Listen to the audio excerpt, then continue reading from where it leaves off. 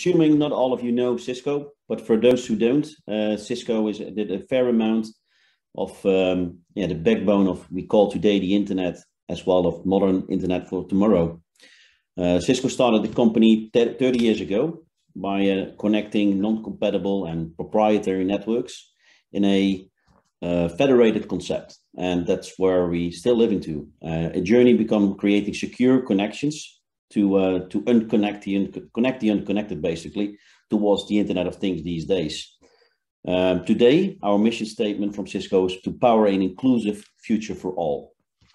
And by this Cisco organization organized a specific, unique corporate program. It's called CDA, Country Digitization Acceleration.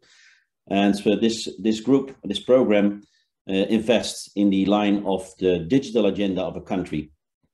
Today we're working together with governments, agencies, education, as well private sector, corporates, enterprises around the globe, and we're covering a 60% of world population, as well, and making an impact of 75% of our GDP.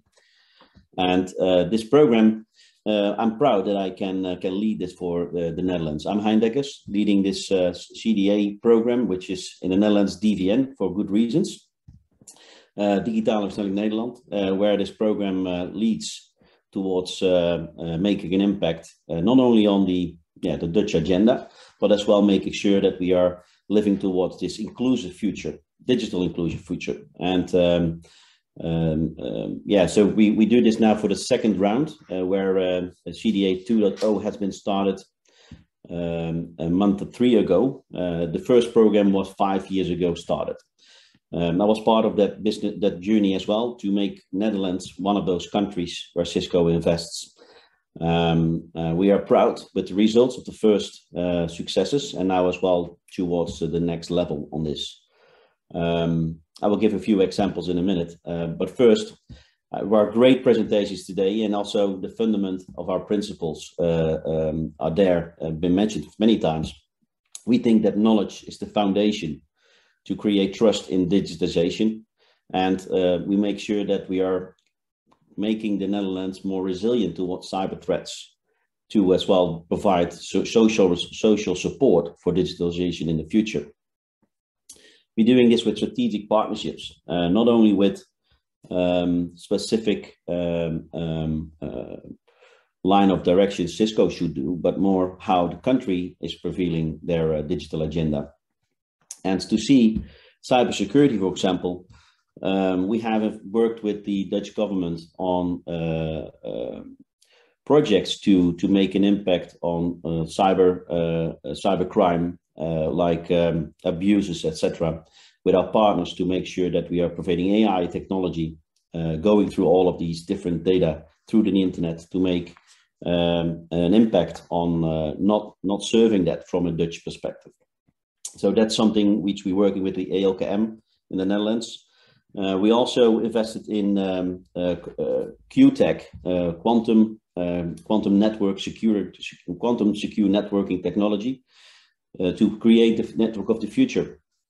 We see that security is not something we can do as an afterthought. It's in from the beginning to the end. It's in every design. It starts with security, basically, to make sure we protect society for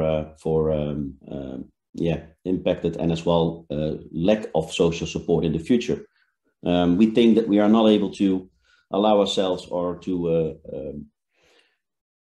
we need to have this in everybody's ears to take their responsibility to secure front and center. Because we spoke with the ministers for social affairs a month ago on the program we are having on education, and the great presentation from Ron also articulate how we could use that during COVID period. We are agile. We have a great infrastructure in the Netherlands. We do see how the Netherlands has responded towards all this crisis, and as well how they dynamically are to convert and make sure that they are limiting the impact of society. And we also believe that the hybrid education will prevail. We actually had a great success story towards the ABC countries, like islands from the Netherlands, to share capacity in the Netherlands towards those islands from a student's, for a teacher's perspective. We created a video bridge to make sure that the education can be held here to extend the capacity there, and making sure that we are able to not leave anyone behind. We need to make sure that this access of one end, whether this sessions were going on, needs to be improved and needs to be, let's say, increased, invested in it. But more importantly is to also look at the education level, the data literacy we see in society these days.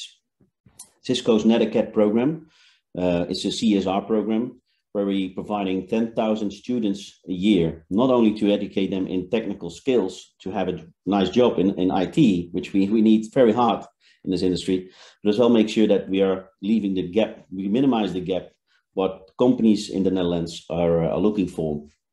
Next to that, we are providing this education program towards the UWV, social ministry in the Netherlands, to make the gap, to close the gap on for those people who would like to go from sector to sector, to increase the number of people with digital skills in the Netherlands.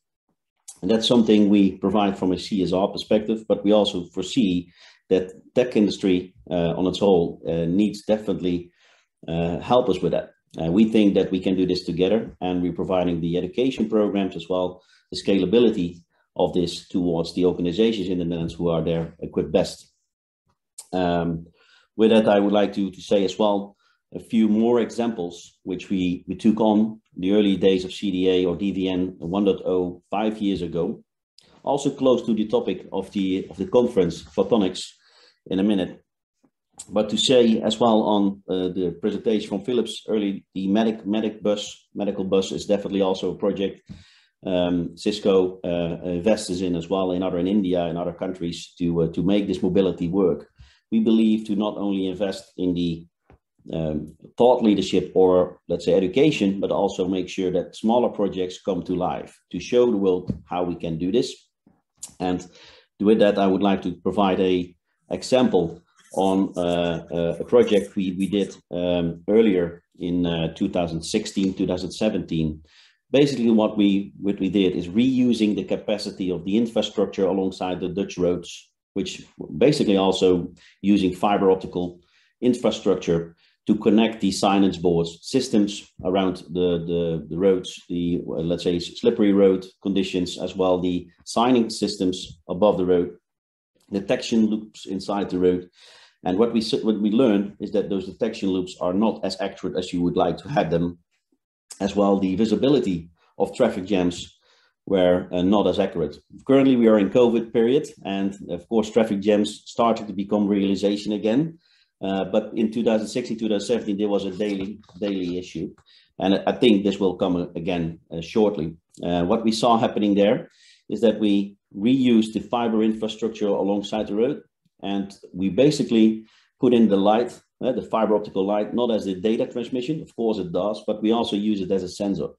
We're capturing the reflection of the light, and we're using AI capacity to calculate the vibration into information. And then information was about a pattern from vehicles on, let's say, the tires on the road, where we could detect the speed as well the direction vehicles were moving. We work with different institutes in the Netherlands and out of the Netherlands to make this algorithm better, and also make it usable for road authorities. And in this case, we had a 10 times more accurate information set, and we had a string of information rather than specific detection loops. This data has been influxed into the road operations as well into navigation systems of the future.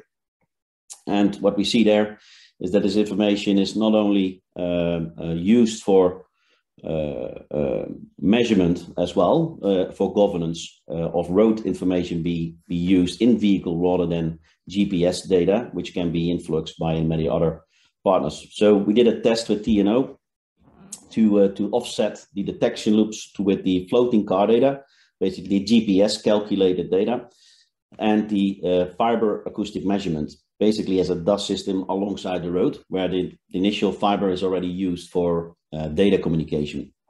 That's a project which has been closed 2 years ago and is currently up for development. Another example of this is the acoustic measurement of weather conditions with the Dutch Ministry of Weather Institute, where we not only could detect, of course, heavy rainfall, but also providing this as an input towards their algorithms and calculations to have a better prediction for the future. So this was one of the examples we are used for the Netherlands, and what we do see, there are many projects upcoming. Last week we announced the vibration in fiber and the sea cables in the through the oceans to measure the vibrations on the ground. That's something which we would like to have more accurate, so that the network inside the ocean can also be used as information rather than only data transmission. So those investments are for us crucial and also capable to make a difference to society in the Netherlands. With that, I would like to thank everybody and open up the floor for questions.